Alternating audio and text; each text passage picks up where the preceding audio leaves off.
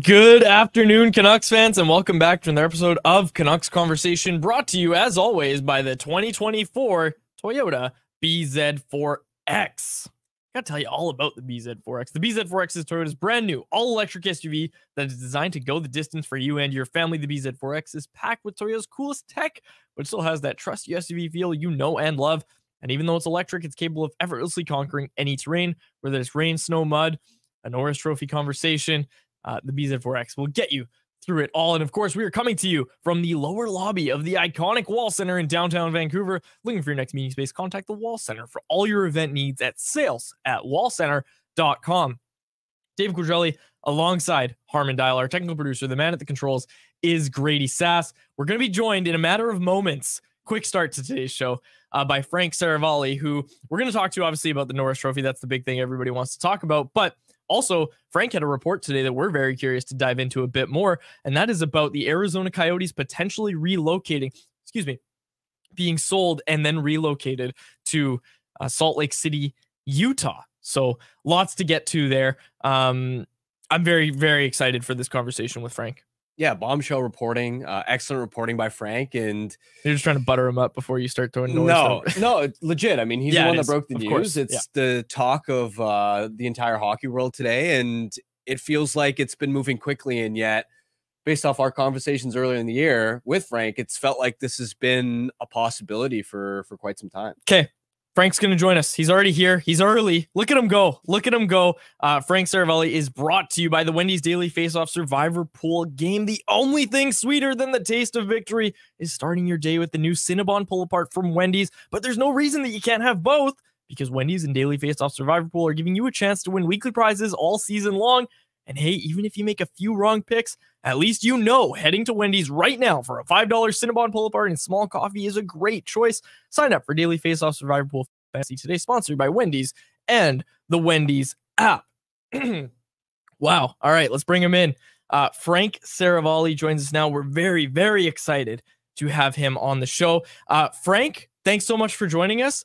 What the hell can you tell us about the Arizona Coyotes? Oh, man, what a day. Look, here's the best way I can frame it. The Arizona Coyotes and Ryan Smith of the Smith Entertainment Group in Salt Lake City are well down the track on an agreement with the NHL, which would see the franchise be sold and relocated to Salt Lake City in time for next season's play.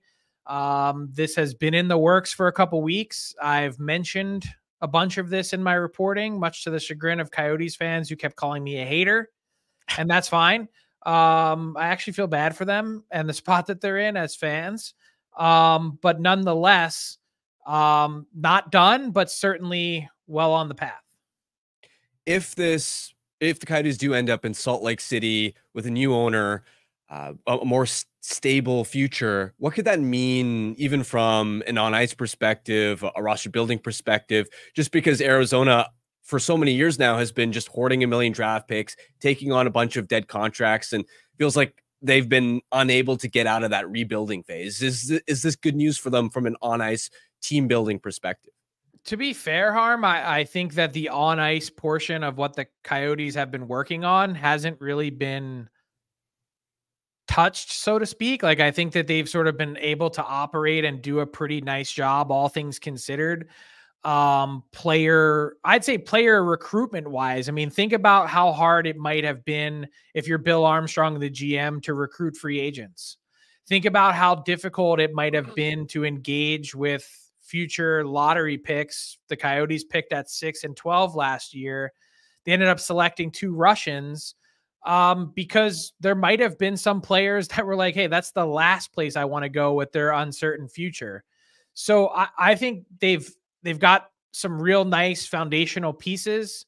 Logan Cooley certainly, jumps to the top of my mind when I think about that, and Clayton Keller and Lawson Krause and the guys that they do have. I'd include Sean Dursey in that category too.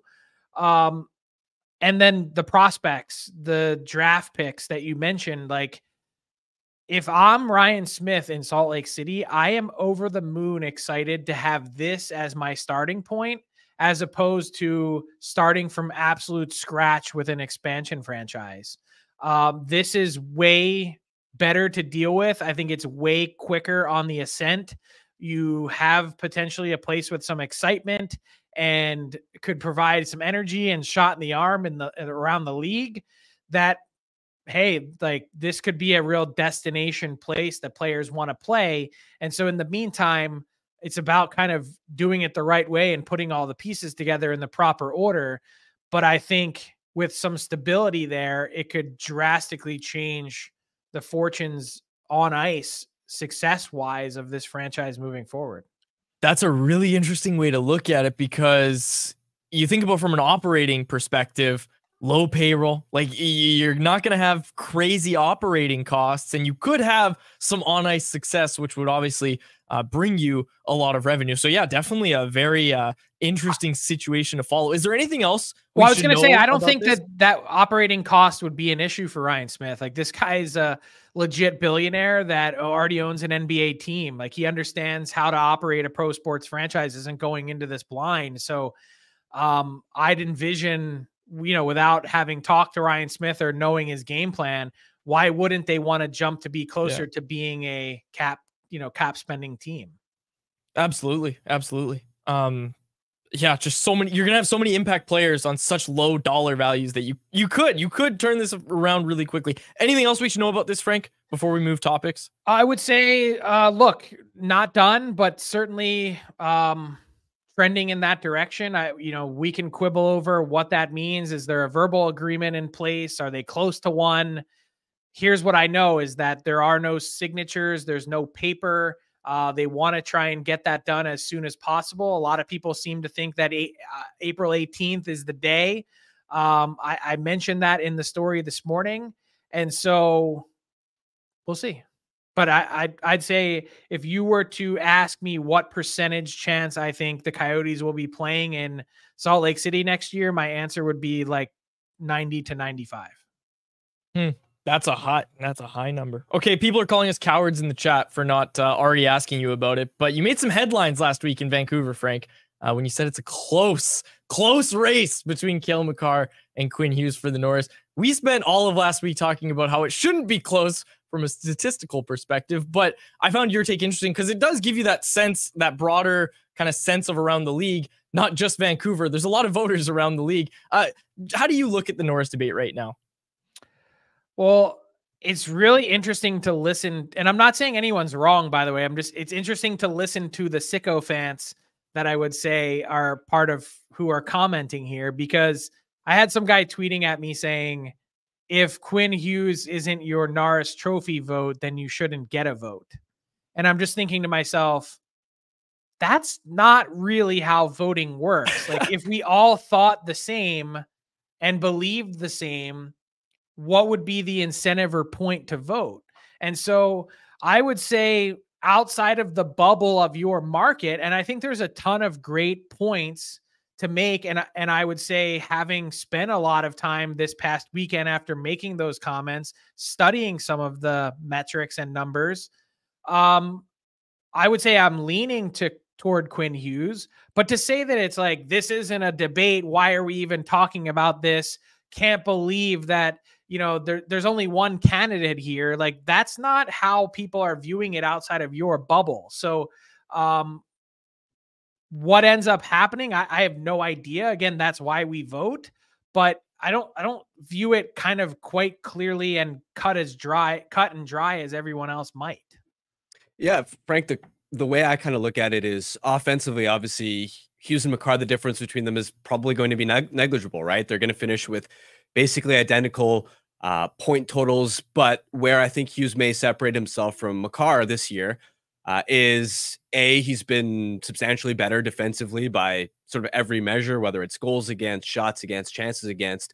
And so you look at that defensive zone impact, I think there's a significant edge there. And then the second point that I think voters should consider is that Makar's results are likely propped up to some extent by Nathan MacKinnon. It's interesting that almost 70% of Makar's 5-on-5 ice time has been alongside MacKinnon, who's probably at this point the front runner to win the Hart Trophy. And here's the catch. I don't know if many people know this. Makar's results this year actually fall off a cliff away from MacKinnon. So you look at when Makar is away from McKinnon at 5-on-5 this season, the Avs have actually been outscored 21-14, right? Whereas Quinn, on the other hand, A, he doesn't have a forward of McKinnon's caliber to play with. And then B, his numbers are consistently elite, regardless of whether he's played with Vancouver's first line, second line, third line, fourth line. So I think that's where, in terms of defensive and all-around impact, Hughes, I think, has a decisive edge, but I can see why for a lot of other people outside of the market that it is close, even though, I think it should be Hughes. So all fair points. I did know that Makar's numbers were not as good with McKinnon. I would say in response to that I don't know that McKinnon is as much of a slam dunk again as a lot of people are saying with the Hart. This is another good example because if you scroll through social media, watching McKinnon get the hat trick last night, people are like, look at this guy bullying his way through the rest of the league. Absolutely deserves it. I think people are so kind of drunk on the style in a good way that McKinnon has that it's trumping or it's more visible. It's right in front of your face than what Nikita Kucherov is doing, for instance, in Tampa. He's 53 points clear of his next closest teammate. He continues night after night to do something special. His numbers this season against top 10 opponents in the league, he's averaging north of 2 points per game. The other guys have feasted more on teams toward the bottom of the standings. Does that matter? I don't know. Nathan McKinnon and Connor McDavid, they both have 100-point teammates that they play frequently with. Like, there's a million factors, and that's just the hard part of it. Now, without me stepping onto a landmine and having an honest sort of, hey, I haven't done any prep on this, Harm, give me the details on how Quinn Hughes has fared with and without Filip Hronek. They haven't really spent much time apart this year. I can quickly look it up. I can find that. We did that at CanucksArmy. The answer ended up being, all I remember is that Hronek got substantially worse, and you put Quinn Hughes with like Noah Juleson, and it was the same results. And see, that's that would be another important data point to me as I consider this moving forward. Because here's one of the other things that I've been wrestling with, and we've had this conversation when it came to Hronek and the contract talk, that I'm not bringing it back to him, but I think what you try and do when you're sizing up someone's season is also sort of isolate some of the other factors if you can. Quinn Hughes has taken an enormous step forward this season, compared to some others in his career. What has been some of the different factors comparing this year to last? What do you think would be the biggest reason why Quinn Hughes has had so much more success? I'm asking an open-ended question this year than last year or the year prior. It has been that he's had a chance to play with Filip Hronek, whereas in the past he hasn't had, outside of his rookie year with Tanev, a legit top 4 caliber partner. And I think in relation to the Norris conversation, the counter argument would be, well, Cale Makar gets to play with Devon Toews, who I think most would take Toews over Hronek as a defenseman. I just want to be clear. Like, I'm not taking anything away from Hughes when I ask that question. I'm just saying in general, I'd love to try and figure out why he was able to take such. Part of it's going to be on him. Part of it's just going to be environment too, right? And that goes for any player that has that jump. Like I said, I'm leaning towards Quinn Hughes. I just don't think it's like Quinn Hughes here and then Cale Makar 24% behind. That's not how I view it. I don't know that anyone reasonably outside of Vancouver is looking at it in a different way. I also think it has a lot to do with the coaching. Like, I think they've had a much better defensive system this year, which has helped Quinn Hughes a lot. And that's why I think you still see those results, even if he's not with Filip Hronek. And I don't know why I can't figure it out, but I was on what's that site? Not Natural Stat Trick. I'm trying to figure out how to do the with and without thing. I haven't done it in a while. I can't remember how to get it. I also think to further sort of answer your question about what's perhaps changed this season, I think it is interesting. Like, I wonder if part of it isn't so much, like Quinn Hughes has definitely leveled up this year, but he was also spectacular last year. I would argue borderline top 5 defenseman last season, but because the Canucks were so brutal, he didn't have that narrative going for him, right? Like, he didn't have the point total either in the production. It was good, Yeah. but it wasn't this. Yes. Yeah, that's a good point. He even brought it up last year. Like, he was asked about the Norris, and he didn't really want to talk about it. He just said, like, I think you have to be on a winning team to win those awards. Like, that was his answer. And I when he think was that's a asked big about reason it. why, like, the narrative is much stronger this year. Is he's now captaining a winning team, whereas in years past the Canucks have been a dumpster fire. All fair points. But I think this is why it's fun. It is fun.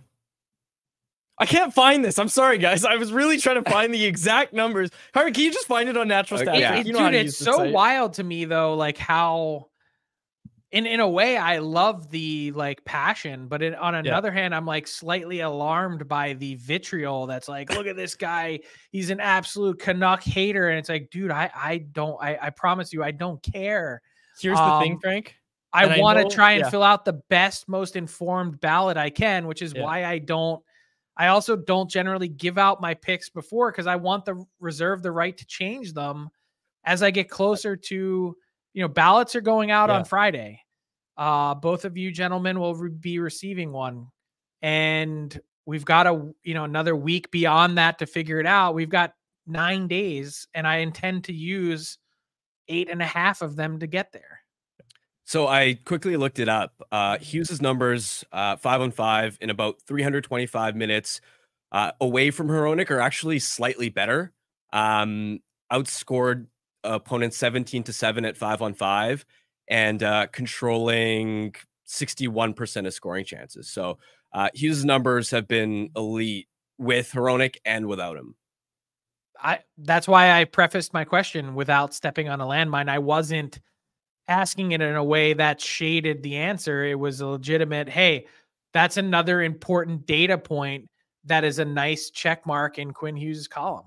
I'm going to give you another answer to one of your questions. And Frank, I know you got to go, but the reason that there's the vitriol in defense of Canucks fans, and I know people say some pretty awful things, so I'm not defending those people, but the reason Canucks fans are so riled up about this, part of the reason, they saw Daniel Sedin get robbed of the MVP, the Hart Trophy in 2010-11, losing it to Corey Perry, who had less points, arguably less impact on his team. He had 50 goals, of course. I think that was cited as, oh, well, he's got more goals. He's got to win the Hart. I would argue that Daniel Sedin definitely deserved to win the Hart Trophy in 2010-11. Look, I'm just trying to be a lieutenant in the Canucks Army, so whatever that requires. We appreciate your time, Frank. And we're looking forward to this Arizona report, kind of what comes of it next. Great reporting again, Frank. We really appreciate you taking the time, and we appreciate you entertaining us on this Norris Trophy conversation. See you guys. Thanks, Frank. There he is. Frank Seravalli. You can check him out all over Daily Faceoff. Everybody knows that. But yeah, good chat with Frank. And you guys were way too cordial.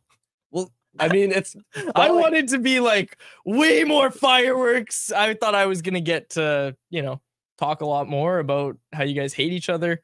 I didn't get that vibe. Because we don't, right? And you heard Frank, he's leaning towards Quinn now. So I think all the people or all the reaction to... Well, he did say he looked into it in the weekend. Yeah. And I think once you do really, really dive into it, kind of as you just did, and like, look, this is, and it's so funny because everybody's gonna be like, oh, see, Frank, blah, blah, blah. We're voting. I gave, what's his face? Who's the guy I gave a Lady Bing vote to? And I admitted I just completely screwed up the vote. It was my first year voting. Biggest mistake I've made. Oh, was it some D-man? Tobias Bjornfot. I gave Tobias, and I'll own it. It was a mistake. I gave Tobias Bjornfot. What did I vote for? The Lady Bing, I think. I was like, oh, I don't know. I gave him like a 4th or 5th place vote. It was insignificant, but I still really think about that and say, okay, there's blind spots. I'm not watching every LA Kings game. I'm not watching every hockey game that's played. We're trying to vote as best we can. Like, I maybe there's some people, but I don't think anybody's going in there and just like, all right, I like this player, I like this player, I like this player. Yeah, that's my vote. I don't think anybody's doing that, but sometimes our process of how we land on things is inherently flawed. So again, like Tobias Bjornfot, really low penalty minutes, played some solid hockey, really low penalty minutes. But the definition of the award, which you have to go by, is playing at a high level. Did Tobias Bjornfot, who right now is playing in the AHL, did he play at that high of a level when I threw him on my ballot? he was a rookie. I got excited about that, or excuse me, sophomore, but still, like I've made mistakes too. And I'm not saying that if Cale Makar gets first place votes, that voter's making a mistake. I'm just saying that it's impossible to dive as deep as we have into the Norris debate. And I think it's beneficial for Quinn Hughes' Norris chances that we have, we've dove into this so much and done it so loudly that a lot of people are going to start to really understand how deserving Quinn Hughes is of this award. Again, I'm not trying to pat ourselves on the back or be like, all right, Quinn should be thanking us. Nothing like that. That's not service to the community. Yeah, service, yeah, that's right. No, I'm just saying that, as Frank said, like Frank's trying to learn everything he can. Yeah. And that's like, this level of arrogance from some people that they know everything and, oh yeah, I can't have my mind changed. Like, you should be looking to learn. And I don't want to get into philosophical conversations here, but again, me and the other great thinkers. By the way, I think it's hilarious that you spent 5 minutes fumbling around a natural stat trick and couldn't figure out how to get the width and without you stats. Someone in the chat pointed out that my focused face looks like I'm taking a dump. And if you go back on the YouTube show, I was going to do it originally. You're like, nope, I'm saving the day. I'm saving the day. I thought I'd get it done faster. Quads, that's why you're the vibes guy and Harm's the numbers guy. It shows you how long it's been since I did one of those articles where it's like, look how good this person is with this person. And just to circle back on that a bit, Harm, and we'll close out the Norris conversation here, but did you say Quinn Hughes has been better without Filip Hronek? Yeah, his numbers are slightly better, but again, it's a small sample.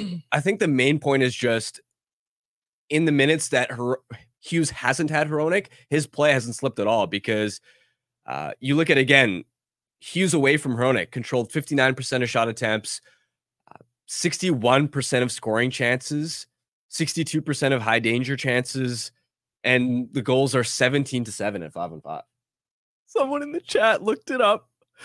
Whew. I'm just going to show you. Look at Tobias Bjornfoot's hockey reference page. Under awards. Oh my God, he has a 51st place. So it's Jacoby. Put this in the chat. I'm gonna find a screen grab and I'll pull it up here. I think he's correct on this, but this is what he said. Quads, your Bing vote for Bjornfoot ranked him 51st for the award, and it's the only note on his hockey reference page. You made a measurable impact. I'm curious, and you'd have to go back. I don't think you could do it. It'd take a while, but someone out there can figure it out. That might be the only vote Tobias Bjornfot's ever gotten in his career on anything. Probably. By the way, it might be his only vote for the Bing, finishing 51st overall. It might be, he might have just had, that was the only vote. So Tuukka Rask, okay, in his final season, because I believe he had some type of return, got hurt, played 4 games, 2-2 with an .844 save percentage. Mm-hmm.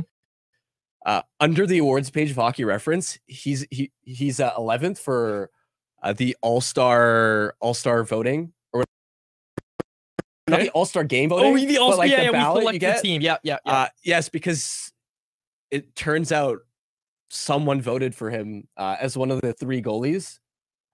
Jack Edwards. After playing 4 games and having an .844 save percentage. Do you have any blunder? Voting? Oh yeah, this was super embarrassing. So last year I knew Kuzmenko wasn't Calder eligible, right? So I didn't have him on my Calder ballot. But when you go down to the your first year ballot, I thought first year that you didn't have to be Calder. It's the all rookie team, right? So I didn't think it was all rookie. It was just first year. Oh no! And so did that void your entire ballot?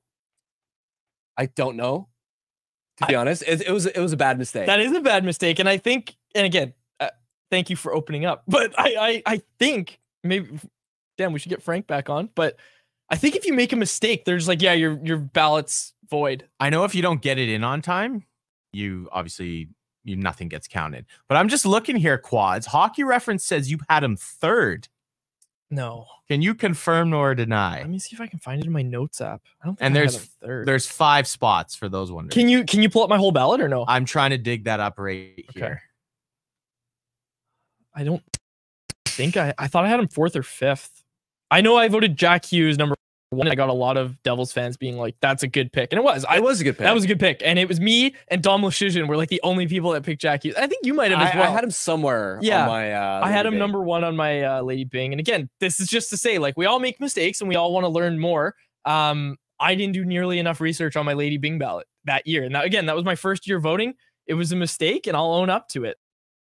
And I promise I won't vote for Tobias Bjornfoot ever again, unless he really deserves it, like he did in his rookie year. I promise I'll get the first year rookie criteria right. There we go. See, everybody's owning up to their mistakes here. And hey, Frank just told us we're getting ballots on this year. So good thing he's not listening anymore. That's just being like, yeah, I was the guy that voted Tobias Bjornfoot. Yeah, I put a void ballot in.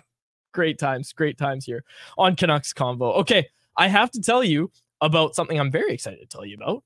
And that is the CanucksArmy playoff shirt. The playoffs are near, and we have an army. Nation Gear is ready to gear you up for Vancouver's playoff run. Rep your favorite team as they battle for the cup. Shop the exclusive We Have an Army playoff tee and more at nationgear.ca. Okay, Harm, did you know that today is a game day? Because after that chat, us being in studio, we didn't do today's show remotely because we had this chat with Frank. And that was great, by the way. I really enjoyed that.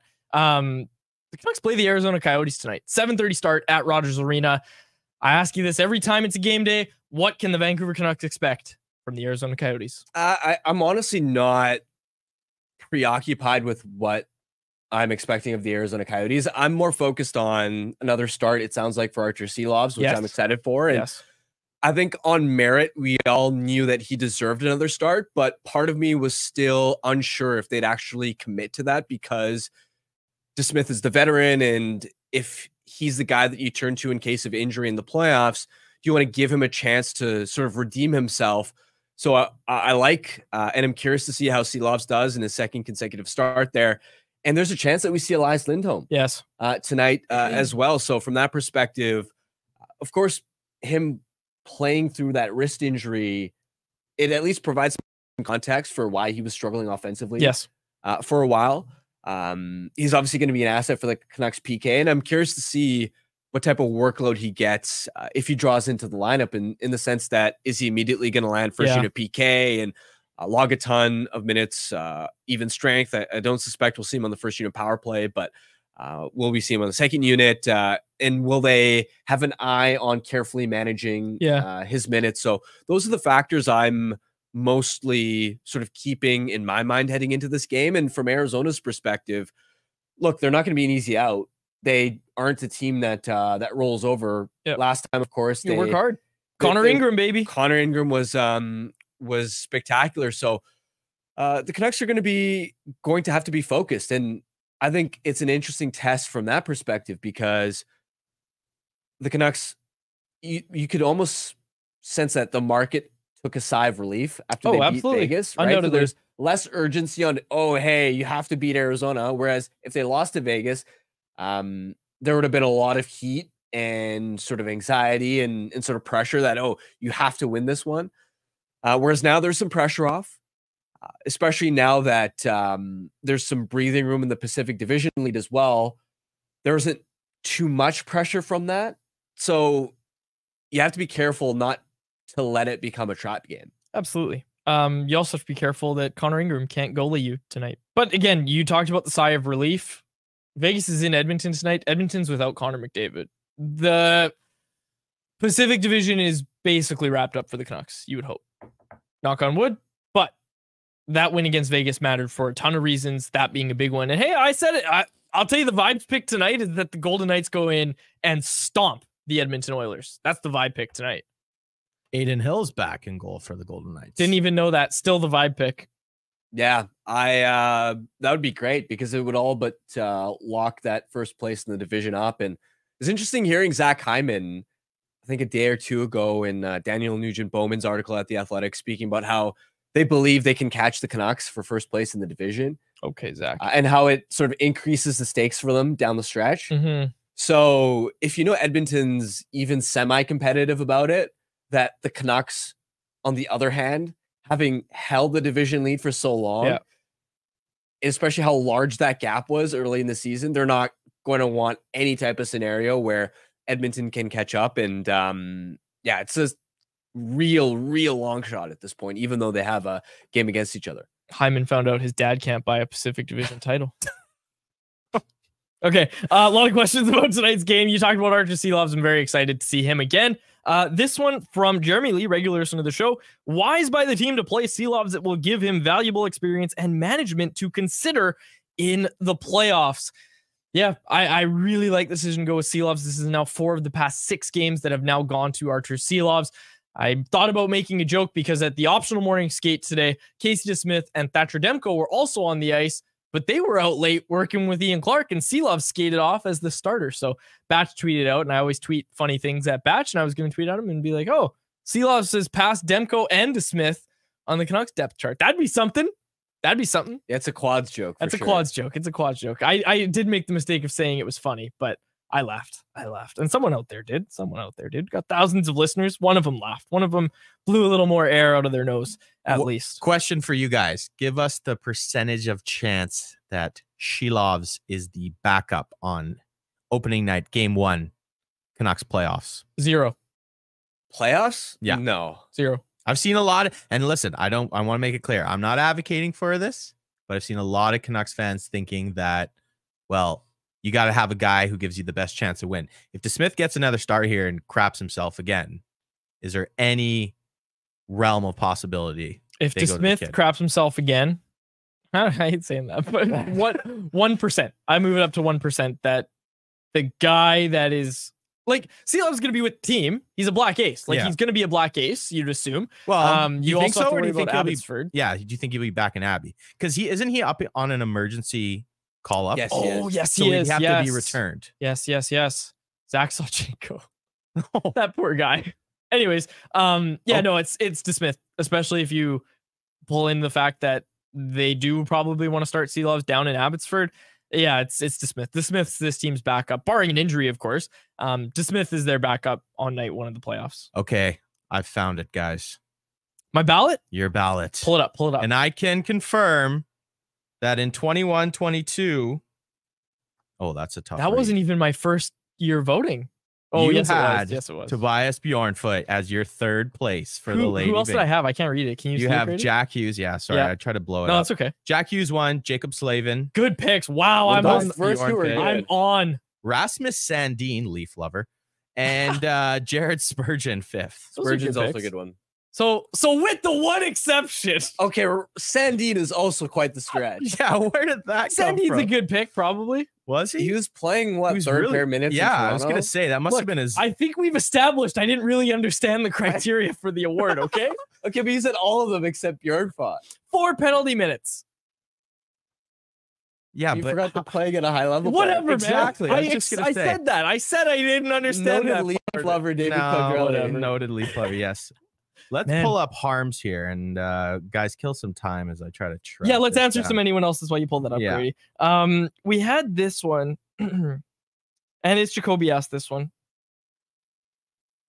With Frank 90% certain of the Coyotes move to Utah, this is almost certainly the last time we'll ever see them in town. Save your virtual ticket stubs, everyone. This brings me to an interesting part of Frank's article that we didn't have time to get into because we had to talk to him about the Norris Trophy. One part of Frank's article, and I will read it verbatim because it was very interesting to me when I was writing it up for CanucksArmy today. I wrote the Around the League and was looking at that article. What he talked about was this idea that Alex Meruelo, the owner of the Arizona Coyotes, is going to sell for the team to be relocated to Utah, which is what we're talking about here. But they did make it clear that they do hope to win that land auction on June 27th. If they win that auction, Harmon, they could build, they could still build something. They were building this big complex. It wasn't just an ice rink that they were building. So if they build it, they could go to the NHL and say, okay, we'd like to come back as the Arizona Coyotes as an expansion team. This is the exact wording from Frank. Many questions remain, but one stands out. With all of this happening behind the scenes, why did the Coyotes release arena renderings and a strongly worded commitment to Arizona last week? Perhaps the answer is that Meruelo intends to win the June 27th land auction and develop that sports and entertainment district in the hopes of luring the NHL back to Arizona with a future expansion franchise. Sources said part of the agreement to sell now could include language that would allow Meruelo to reactivate the Coyotes franchise in future years, including name and trademarks, if a new arena is built and terms and conditions of the agreement with the NHL are met. Further to this, Harm, when he's talking about these two schedules, one that involves Arizona, one that involves Salt Lake City, Alex Meruelo, the owner of the Coyotes, is involved. Like, he knows this is going on and he's very involved in this process. So that's a really interesting tidbit from Frank's article that I just wanted to make sure we highlighted, because yes, this is the end of the Arizona Coyotes at Mullet Arena, potentially, right? This franchise with all these players is going to move, but then the Arizona Coyotes could come back as an expansion franchise. And hell, would it be hard to believe? Like, what would the owner have to do to entice Gary Bettman to bring the NHL back to Arizona? Not much. Not much at all. And I'll also say this, when previous to the Mullet Arena experiment now, they used to play at Glendale, and I remember covering a game out there. It's like 45 minutes away from Tempe. It's far outside of actual downtown Phoenix. It's very inconveniently located. So I actually think that if you had an arena in a central part of, whether it's, you know, Phoenix itself, Scottsdale, a place where there's actually a vibrant, you know, community, there's people around there, a building's in the right place, that I actually think that, put it this way, I have more confidence in that being successful than Atlanta in its third time around. Yeah. Well, and the Coyotes tweeted out a video with a bunch of screen grabs of thumbnails, people chirping them, and they showed some highlights, and the caption is "Committed to keeping Coyotes hockey in the desert and building an arena in Phoenix." I've been told by numerous people, disregard everything from that Twitter account. Like, because it's like the owner's kid. It's not anymore. Tweeting. Apparently it's not anymore, but Top comment, Mike Gould, keep tweeting through it, guys. It's a joke, that social media team. That's all I'm going to say. And I'm comfortable saying that. I don't like to make fun of the work people do, but I don't think they really have a clue what they're talking about when they tweet. Just going to say that. I don't think many people disagree. Yeah, I think I'm just gonna go out and say that. Disregard everything from that account is what I've been told. Like, there a lot of times there's been instances of them having to delete tweets because the team then sees what's being tweeted from the team. It's a gong show. It's a gong show that, and again, this is why they need to be moved. Get it over with. Get them out of there. You win your land auction, sure. Come back as an expansion franchise, but get them out of there. Get them out of there ASAP. This can't continue. Can't continue. Okay. All done? Did you get all your Arizona stuff out? Yep. Grady, you got our ballots? I have Harm's here. Okay. So first place for the Lady Bing that year, Harm had Jacob Slavin, which was a popular vote. Kyle Connor 2, Mika Zibanejad 3, Jared Spurgeon, which you had quads at 5 as his 4th, and then Joe Pavelski at 5th. Wow, very different ballots. Where's Rasmus Sandin? Nowhere in sight. I snubbed Bjornfot and Sandin. Bjornfot's looking at his hockey reference page and be like, one guy, come on. Anyways. Well, hey, at least his friends and family members totally have something to cling on to. Like, hey, you earned an NHL award vote. They might have his hockey reference page hanging in their home. Like, as a banner? Yeah, it says awards, 51, Bing. Yeah, that's crazy. Looking back on that, that's so funny. I voted, how many seasons has it been since then? 22, 23, 24. This is only my 3rd year voting then. Yeah, 3rd year. I'll tell you what, you go look at last year's ballot. I spent way too much time on that. There's 0 mistakes on that ballot. You won't hear me in 3 years be like, oh, I made a mistake on this ballot. No. And I'll tell you what, every ballot from now on, there ain't no mistakes. Was your first place votes the actual award winner? Yes. Of all of them. Even though I got very heavily criticized for putting Erik Karlsson first, the way I weigh the Norris and weighed the Norris last year, and the method I kind of figured out for myself is it's so hard to do all around defenseman. We've all heard the conversation about, okay, you got to have one for a defensive defenseman, one for the offensive defenseman. So I weigh the two things. I try to weigh them as equally as possible. Like, I look at it as if you're playing fantasy baseball and you have pitching stats and batting stats. Okay, how's your offensive game? How's your defensive game? I try to assign a value to those two things. So, for example, I think second place on my ballot, it wasn't Makar. I think I put Hampus Lindholm second. He had a phenomenal year last year. The way I weighed it was, okay, Erik Karlsson's offensive game is up here. And if you're on the podcast, my hand is very high in the air. His defensive game, down here. Hampus Lindholm, and again, if you're on the podcast, my hand is very low. Hampus Lindholm is probably more in the middle, but again, I think that offensive game from Karlsson was so above everybody, and especially 100 points on the season for a defenseman. I looked at it in that way and said, okay, this should be the winner, and I should vote accordingly.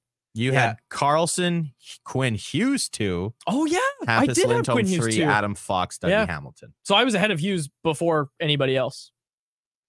Wow, Quinn Hughes 2. I didn't expect that. Yeah, I don't regret it. I had Hughes Harm, do you 4th or remember 5th. yours? Yeah, I have yours here. I don't regret Hughes I think at I had 2. Karlsson. Did I have Karlsson or Fox? I can't You had remember. Fox 1, Karlsson Right, yeah. 2, Lindholm 3, McCarr 4, Hughes 5. Yeah, I can also tell you Hughes will be the only Canuck I vote for this year. Past, like I think Pettersson was either 4th or 5th on my heart last year because he did have a great year. Selke. I can't remember, one of the two. But there's not going to be any other Canuck other than Hughes on maybe 5th place Hart and 1st place Norris. But again, I haven't done all my research yet, so I'm not going to come out and say this is my 5th place Hart. All I know is Quinn Hughes is going to be number 1 on my Norris ballot.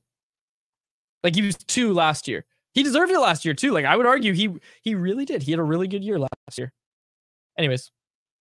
And again, I waited with that same system. Like I'm curious how seriously. Pettersson will look in Bing conversation. 12 penalty minutes. Yeah.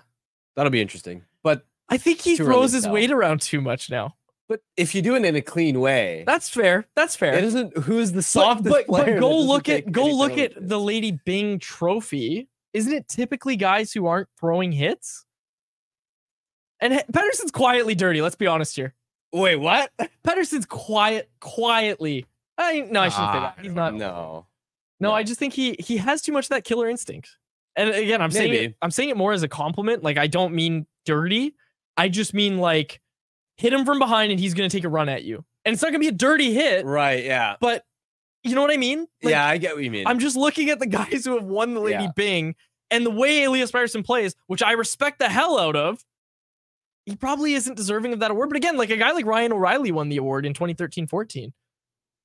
And he hits. Yeah. Right? It's so interesting going through it all. But again, I don't know. I haven't decided on anything yet, except for Quinn Hughes Norris, number 1. Yeah, I haven't either besides Hughes for Cool. Norris. I'm leaning McKinnon. McKinnon. I am Hart. also leading McKinnon Hart. Yeah. I just think the goal differential for Kucherov being that good, it goes back to the weighting system, right? Like you're so bad defensively that you're a +9, but you've got 139 points on the year. I will say it was interesting. I think it was Jason Gregor. Yes, I know this tweet. Yeah. Who pointed out goal differential like on the ice versus off. And yeah, Kucherov's on ice goal differential isn't very good. And that's still part of the reason why defensively, like I have him behind McKinnon as of now. Yeah. But Tampa's -25 is a 5-on-5 goal differential without Kucherov. Whereas McKinnon, like the Avs are still. This is such a good point because the verbiage of the award, which you should read, folks, if you're ever voting, is that you're the most valuable player to your team. What do the Tampa Bay Lightning look like without Nikita Kucherov? The point differential no playoff. Kucherov and Braden Point. So Kucherov's 139 points. Braden Point 86. Yeah, it's night and day. So again, there's a really, really good case to be made for Kucherov. Okay. Squirrels. A lot of squirrel chat. People saying vote for the squirrels. Did we do the DoorDash read? No, we didn't. It's time for anyone else. Presented by DoorDash. It's our listeners' chance to get involved in the YouTube live chat, and it's also our listeners' chance to get 25% off and 0 delivery fees on their first order of $15 or more when they download the DoorDash app and enter code NATION25. That's all capital letters and the numbers. Wait, no. That's all capital letters NATION and the numbers 25. Offer valid in Canada. Subject to change. Terms do apply. Check out Double Dash. Multiple restaurants or stores in the same delivery without additional delivery fees. Everyone can get what they want and need. Promo code is NATION25 on DoorDash with your first order. Okay, let's get to some. I've got some here. Top G, if you were the NHL commissioner for one day, what would you change? My height. What? My height. Couple reasons. It's a joke on Gary Bettman being short. I'm also not the tallest guy. You seen this surgery? They extend your leg. They break your leg in a Yeah. bunch of spots. I think it's a calf Yeah. and the femur. Yeah. And you have to like learn how to walk again. You seen Gary Bettman walk? All that to put 6 feet on your dating profile. Hey, Harm. And you can just do that anyway. You're walking on your tippy toes at your first date. Yeah. No, seriously. What would you change? I would change the tanking system. I would immediately take the PWHL, what they've done with, we've talked about this on the show before. Yeah. I would immediately implement that. Give me 1-8 playoff format. Yeah. Yes. Hell yeah. Conference, need that. 3 points for regulation win. Mm-hmm. Yes, I'd be into something like that. Get rid of the also, Pierre LeBrun had a great piece today pitching the NHL, like pitching his like what he would do for an NHL schedule if he was commissioner. And his idea is basically start the season earlier, right? Start it in September. I think he says target around September 20th, and then basically push everything earlier so that your season ends at the end of May rather than June, which makes sense. By the time June rolls around, the weather's super nice. Yeah. And look, you're still watching playoff hockey, but when the sun's shining out and you barely get sun in Canada, you want to go enjoy that, right? Plus, it feels like June is too crazy of a month if the Stanley Cup Finals go deep, and then immediately you have the draft, and then why is free agency on Canada Day? So soon? Yeah. But also, why is it on Canada Day? This is the thing that every family member, and I'm sure you're in the exact same boat. Wait, you have to work on Canada Day? Why is Canada Day one of the busiest days of your year? Yeah, I don't know. I don't know the answer to that. So I'll tell you what. Right after I'm done with that surgery, I am moving free agency for sure. And I like the ideas that you brought up. Those are really, really good ideas. People are giving us their Lady Bing votes. Karn, Matt Rempe for Lady Bing.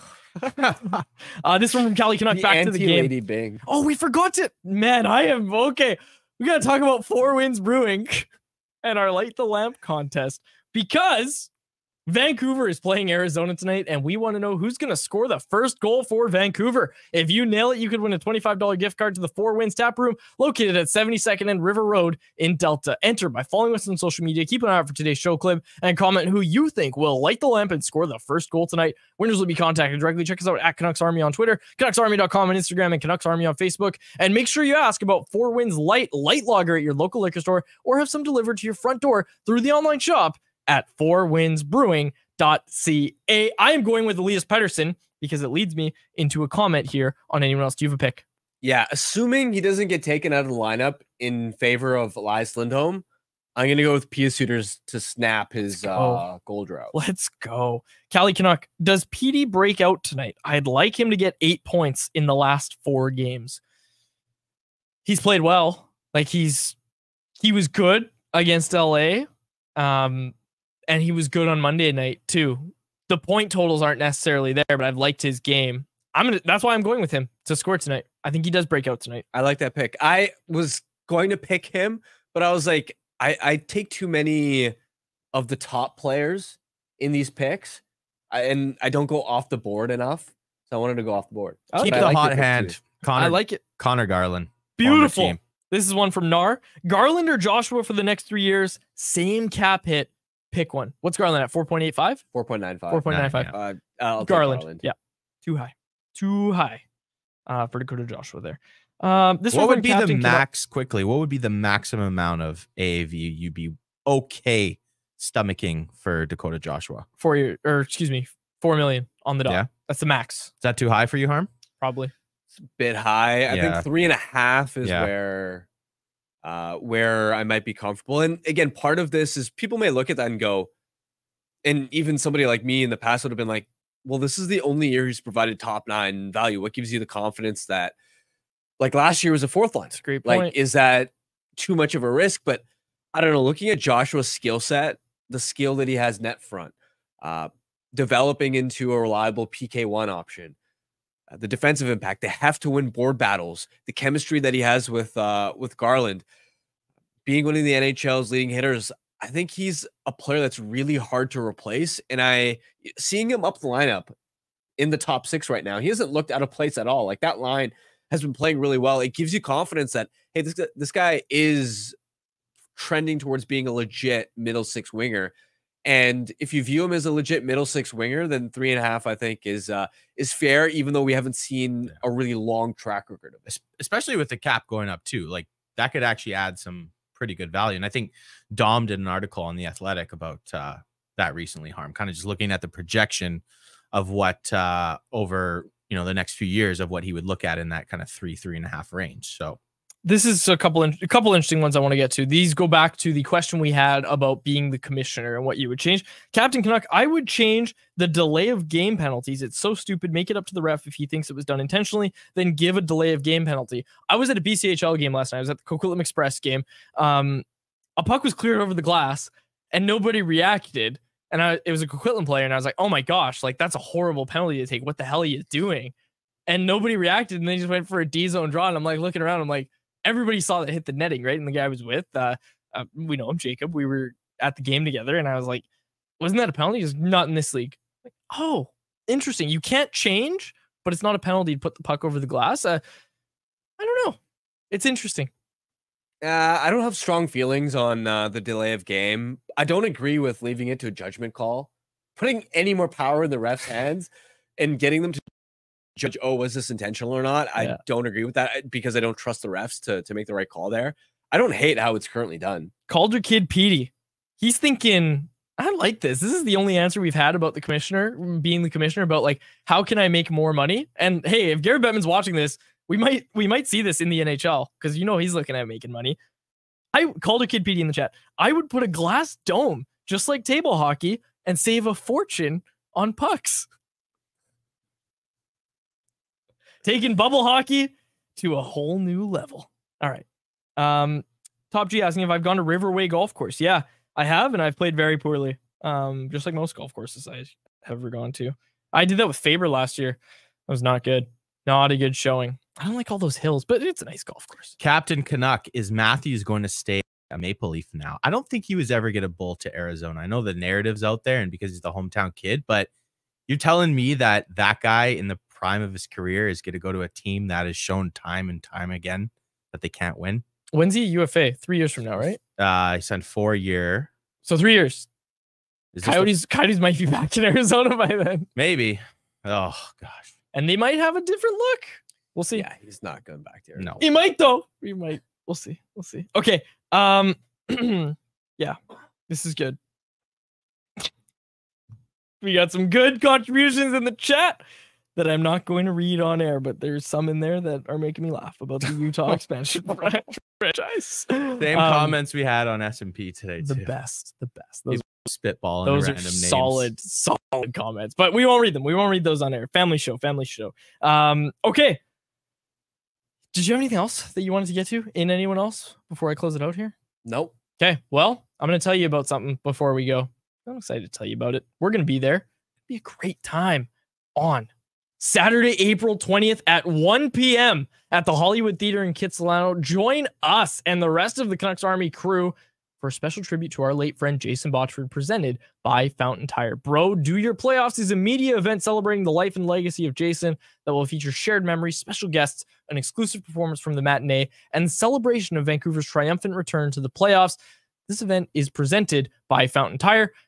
Make the shift to more savings. Save up 25% on select tires until April 20th, plus a bonus $50 off any service of $150 more. Book your appointment at fountaintire.com. Some restrictions apply as we head further into spring. Ask the Fountain Tire experts about their seasonal car care package, to keep your vehicle in top shape. Find your nearest service dealer at fountaintire.com. As I said, Bro, Do Your Playoffs is in support of the BC Mental Health Foundation. Get your tickets now at nationgear.ca for just $10. I got a Nation Gear order recently. Got this shirt. How are those Mariners doing?